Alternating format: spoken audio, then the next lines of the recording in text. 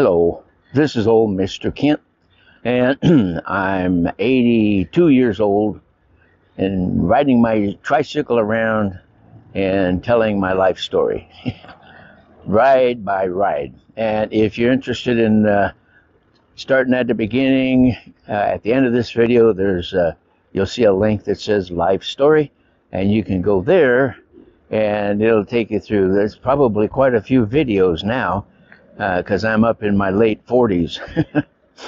Anyway, so let's get started. If you've been following my channel, you know that I'm a chief engineer at a Christian radio station in Pasco, Washington.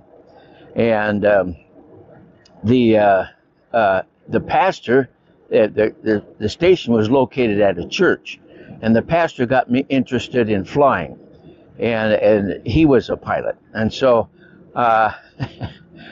he had a Beach Bonanza V-tail and big heavy-duty high-powered airplane. And then I went to California 1977, I think it was 1967, and bought me a Cessna 170, which was it was 1950. That's when it was made. Anyway, I came back. It's a tail dragger, and if you don't know what a tail dragger is, the steering wheel is a little thing in the back of the plane, and and it's much more sporty than a plane with a nose wheel. And so he saw that, and when I came back, and he had one years before he got to be a preacher. Anyway. So he saw that, so then he wanted a tail dragger, and I won't take your time, but anyway, the first thing he did was got a flybaby, and that didn't work out too well. So then he decided he would sell it, and he bought a Stinson, and the Stinson was pretty much outdated. The engine wasn't normal and all kinds of things, so he sold that. And then finally, he got a Citabria. And now Citabria is not only is it a sport bike, but it's also an aerobatic bike. Citabria supposedly is aerobatic spelled backwards. Okay, so so he got that. So anyway, I got to fly it one time, as a matter of fact.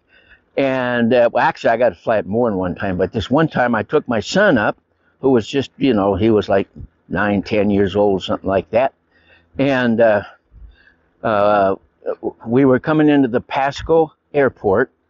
And the thing is, when you come in to an airport, there's a pattern that you follow. You get so the pilot can look out his window and see the airstrip, and that's called. You go down left downwind, you're going the opposite direction as you're going to land, and then you get down beyond the end of the runway and you make a left so you can turn around and come back, and that's called left base, and you go until you get lined up with the runway, and then you turn and you're on final. Okay, so I was coming in, and the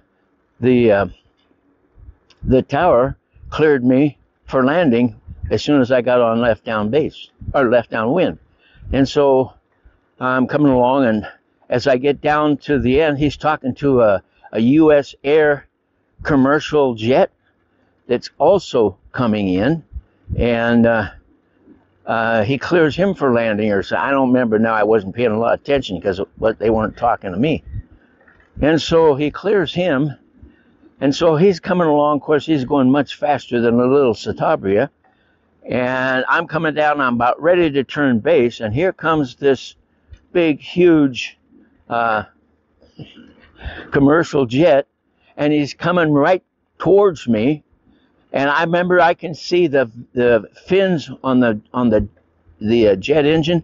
I can see them spinning because he's coming down. He's descending and slowing down, and he's coming right at me. And so instead of deciding to go ahead and land, I decided give it full power and get out of there. And so I went up. Well, of course, by that time, he went under me. And then so I told my son, I says, hang on. So we banked, and we flew down. As he flew underneath of us, we flew down over the top of him. I wanted the tower to see what an idiot they were. And so anyway, then I did what's called a go around. I came around again and landed. I don't know who was in the tower that day, but they weren't on the ball.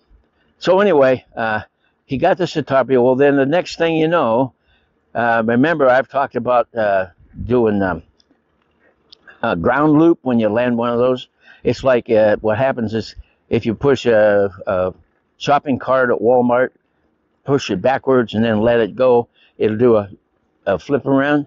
Well, tail dragger airplane wants to do the same thing, so you have to be real careful to keep it from doing that and going straight. Well, he made that mistake.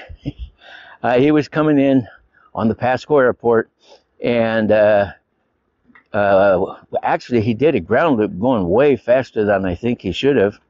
Now that Citabria's got a lot of spruce wood in it, and so when it came around, I don't have a picture of that, but I have a picture of what happens when you do a ground loop going too fast. And it busted the tip of the wing about 2 feet from the end of the wing. It busted that, and then of course it was hanging down when he finally finished, and just kind of dingling around. And so then he said, "Can you fly it down naturally? Fly it down to Hermiston where our mechanic was." And I've done that for all the other planes. I might as well do that one. So here I am flying from Pasco to Hermiston, and I wish I had a picture. We didn't have phones back there, couldn't take a cell phone picture. Anyway, I look out, and out there on the end of my right wing, the last 2 feet of the wing is hanging down, waving in the wind. But we made it okay, and he got it fixed.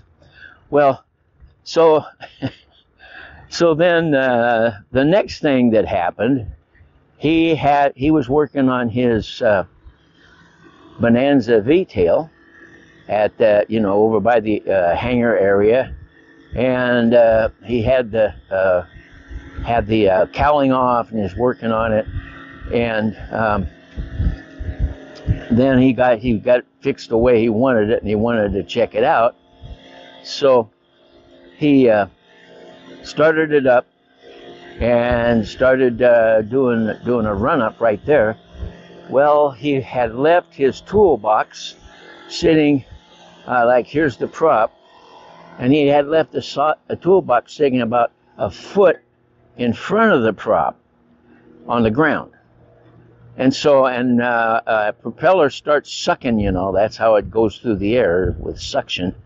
And so it started sucking, and it pulled that toolbox right into the prop. Well, of course, that made a lot of noise when that happened, so he stopped, and then he looked at it, and the end of it was actually curled up.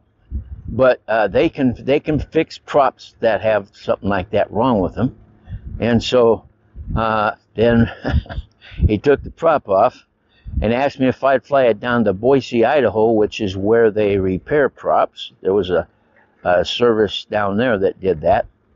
And so what I had to do, now the prop is all aluminum and it's heavy and it's about 7 feet long.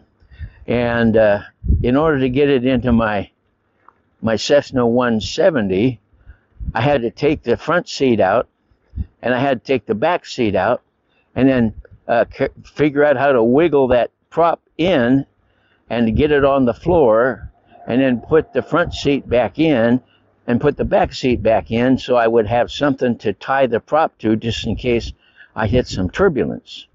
And so I did that. But the only thing is now there's a whole lot of weight sticking way back it's in the tail of it goes way beyond the passenger section back to the back.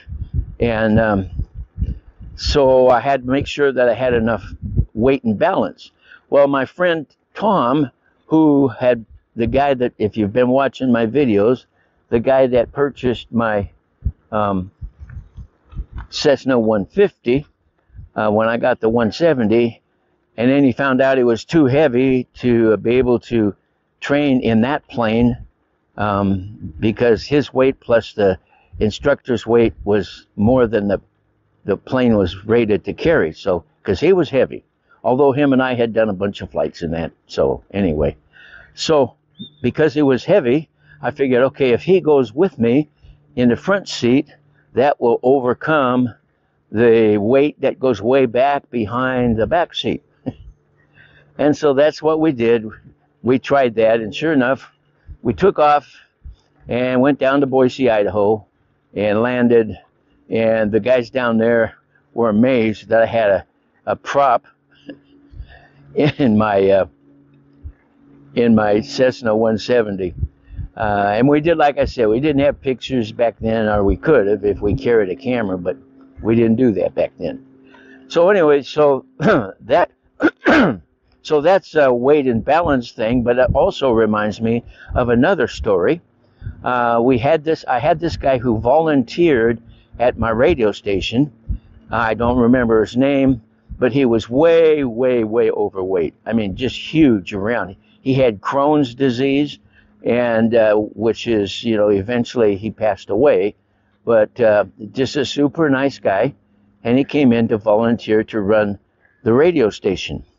And so the only problem is he couldn't drive, and he had to take a bus or find somebody to give him a ride, and it was a big. So I welded together a bicycle for him, and I got one picture of my son riding it, and I had to extend the length for his belly, and then extend control rods back from where the steering wheel would normally be. I put control rods back, maybe a foot or so, maybe, anyway, so that he could still steer it and everything. So I gave him that, and he was able to ride back and forth. But then I also wanted to take him flying, because I knew he would enjoy that. But I couldn't put him in the back seat without my friend Tom in the front seat, and I didn't have a seat belt long enough to go around him. So up north in Omak, Washington, about 80 miles north, maybe longer than that, there was an aircraft, what you would call junkyard, and you could go there and get parts that were off of crashed airplanes and things like that. And so I made a trip up there, and I got a seat belt extender. They just happen to have one that clips on, just makes it longer for you. So anyway, I think I'm lost. So anyway, had this seat belt extender, and so I put it all together, and he climbed in the back seat, and we put the seat belt around him, and he fit just fine. And then I had my friend Tom ride in the front seat to do the weight and balance and keep it okay again. And we took off, and it was a beautiful day. There was cumulus clouds that looked like towers, and so we had to get up 10,000 feet or higher, and we were going, and there was just a bunch here and here and here, and just a whole bunch of clouds that looked like pillars. And we went through those and everything, and just had a lot of fun. And then came back and landed, and he was pleased. Later on, he was riding his bicycle home from the radio station, and did something wrong and crashed and bent the bike all up because he was so heavy, and then he didn't want to ride it anymore. So that was the end of that story. Anyway, so there's some examples of when you fly an airplane, you have to have the weight in somewhere in the center of the wing, because the front of the plane and the back of the plane are actually balanced on that wing. And if you get it where there's too much weight in the back or too much weight in the front, then the plane will not fly. It'll stall or dive, one or the other. So anyway, those are some stories. Nothing really exciting except flying that plane down to Hermiston with the broken wing. So let me see, I'm going to turn around here and go this direction. So anyway, I want to thank you for watching my videos, and God bless.